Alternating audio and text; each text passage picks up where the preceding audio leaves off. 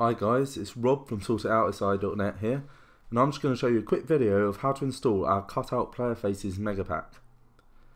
It's very simple. Once you've gone to sortitoutside and found the Megapack, you'll find yourself on a page that looks probably like this, depends how much we change the design in the future. You then want to click this button here that says download complete pack.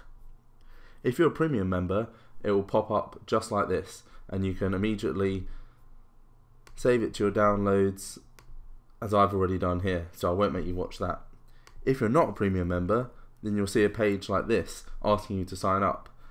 We're really grateful if you do sign up, because it helps keep us running, and it's only 83p a month. However, if you don't want to sign up, then you can go down to one of the free mirrors here, and you'll see it split up into lots of parts. The reason it's split up into lots of parts is because the file sharing websites that we use have restrictions on how big a file can be uploaded, and our Megapack is 7 GB big. So you'll need to download each part individually. Click on each one will take you to a page like this, and then you can use the free download like that.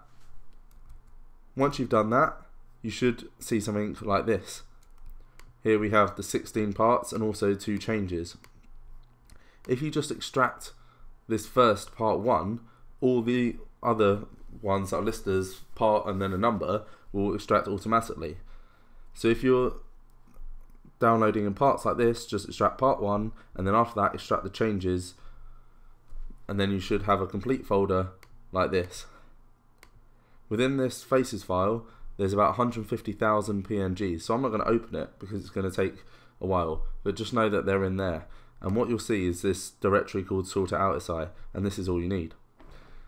So once you've downloaded and extracted this sortitoutside directory, you're going to want to put it in your Football Manager folder within Documents.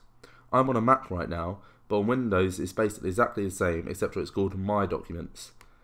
And you'll find it over here on the left, and then Documents, Sports Interactive, Football Manager 15,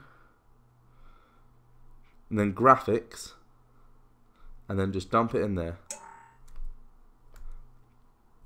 If you don't have a graphics folder, you can create it yourself, that's not a problem. Just make sure it's in that location that you can see at the top, Documents, Sports Interactive, Football Manager 2015, Graphics, and then you've got your sortitoutside folder. Now that we're in Football Manager, we'll search for a player such as Danny Welbeck, and you'll see he's got no face, even though we've already moved that folder across. What we need to do is to go into Football Manager Preferences, and then under the Preferences tab you'll find an Interface button, and then from here you're going to want to clear the cache. Once you've done this, click this Reload Skin when confirming changes preferences button, and a Reload Skin button will appear down at the bottom. Click this and you'll see a loading screen while the skin is updated.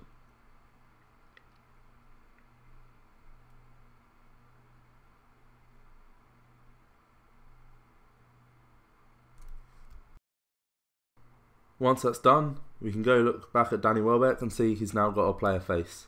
It's as simple as that. Hope you enjoyed the video, and I hope you don't have any problems using our cutout Megapack. Enjoy.